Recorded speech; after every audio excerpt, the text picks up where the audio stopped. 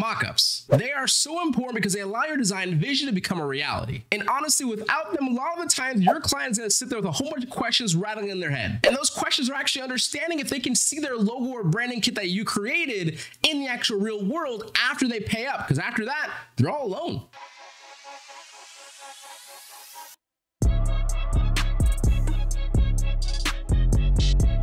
Yo, what's going on, guys? It is your boy Seso here. So, mockups, you definitely know them, right? Usually they're going to be on business cards, storefronts, electronics, or billboards. Pretty much whatever you guys think of, there's probably a mockup for it. Now, the way they actually usually work is they're using the actual feature known as Smart Object. This will allow you guys to select that little new page icon on the bottom right of your layer thumbnail. That way you can load your designs into a separate PSD. That will then later update the original PSD after you actually save and exit. And to be honest, there's plenty of free mockups to choose from. You have ls.graphics, Black Market, mockup.photos, and mockup world. Probably some really good ones to start off with. Now, a lot of the time you might actually create mockups that pretty much just don't exist yet. Whether they're going to be like mockups from your company's photos, or maybe it's just something new building, some clothing, things like that, right? That, however, is exact things that I want to run you guys through the basics of right now. Starting off with masks. If you're new to Photoshop, and it's likely that you're probably using the eraser, of course, to erase things. However, with the eraser, it's possible to not be able to use Control-Z on your mistakes after moving along in your project. So comes Layer Mask. This button right here to the right of the effects panel. Once you guys click it, you'll see an apply layer mask to the actual layer you had selected. Once you select on that simple white box, no matter what your colors are, they will automatically change to black and white. Don't worry though, your previous colors do stay. But what happens now when you use the actual brush tool on the mask and you also select it on the color black,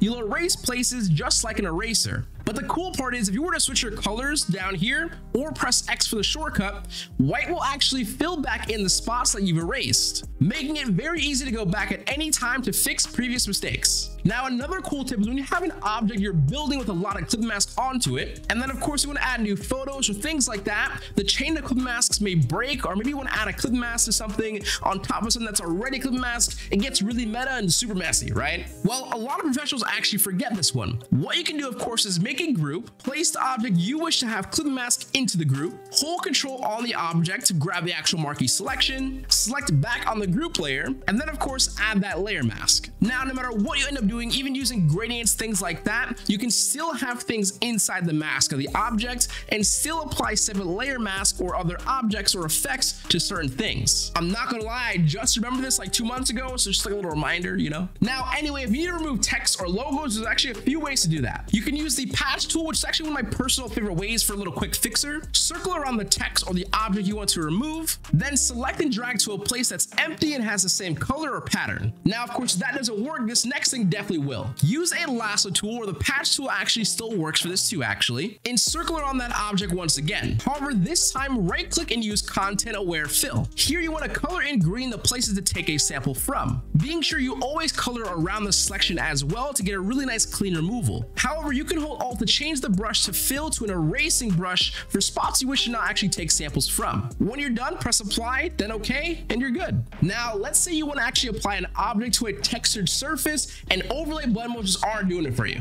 And to be honest, for me, that's pretty much all the time. I don't think I've used an overlay blend mode or soft light blend mode in like 3 years. Anyway, double click on the actual object you want to place on the textured surface. And under the blending options layer styles panel, you'll see at the bottom, blend if. Here's where you want to actually test which one works best for what you need, but for me, I usually start with taking the anchor point of the white underlying layer and moving it inwards to get a blend. You can also use the Alt key to split the anchor for more accurate blending. You can pretty much do this with any anchor in blend if to find that perfect blend that I generally don't think blend modes can actually get you most of the time. Oh, and for the last thing, I actually want to show you guys how to make your own quick mockups as well. Let's say you guys want to create your mockup for a Twitter profile example that you want to send to clients. We'll start, of course, with creating the overall mockup into the dimension of your choice, which I have mine in a square document. However, once you place all your info where it would need to be presented, since the dimensions of a Twitter header are 3000 by 1000, I'll create another document at that ratio. Immediately, I'll make the starting document layer a smart object, then drag that layer into my working document file and make sure to place it where it would go. Now, all I have to do is open up my smart object header file again, drag my new client's header that I created into the document, save it, and head into my working file once again. And just like that, I created my own mock-up. I've actually used this exact method for my personal mock-ups that are in a specific building or like a